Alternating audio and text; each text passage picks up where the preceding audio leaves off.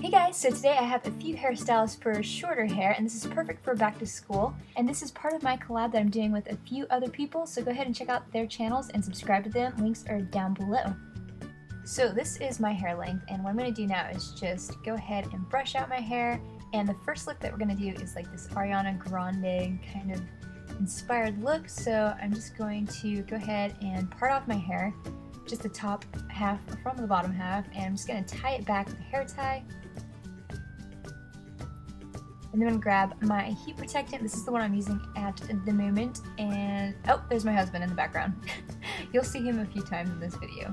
Yeah, I'm just going to grab my flat iron and just curl the hair away from my face.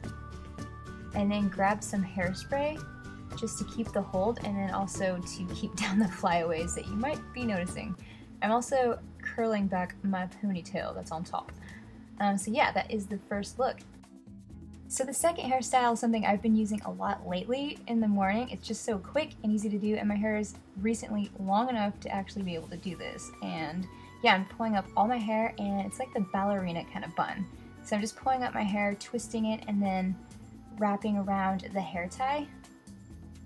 And then hairspray if needed, just because I have like these tiny wisps of hair by my ears that are like going crazy. So that's for the second style. That's like the quickest thing you can do.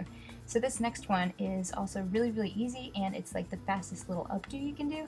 So just grab the hair in the back and just start twisting it to, I like to start with my right side and twist it towards the left side. And then once you have that, grab that chunk of hair that's on the left side and twist it back the opposite direction. So now all you have to do is just take a bobby pin or two and just tuck that where the twist is, and your hair will stay in place. I know, it's magic. Of course, my hair is really coarse, so that's probably why it stays better.